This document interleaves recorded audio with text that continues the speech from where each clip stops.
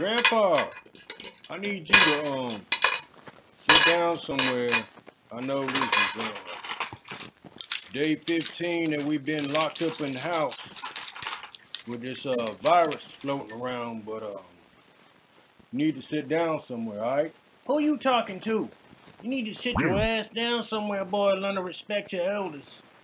And it's been since 1945 that I was fighting for this country, and the sickness was in the air, and you don't know what in the pool of Bethesda and swimming in the waters, and we would just have a good time. You don't know.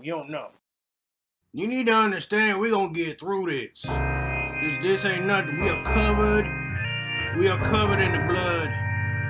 Covered in the blood of Jesus. You understand? The Lord is watching out for us. This virus is not for us. This virus is for the other people, the ones that just acting a monkey, acting crazy out there in the streets, sitting there saying, I ain't got no time for Jesus.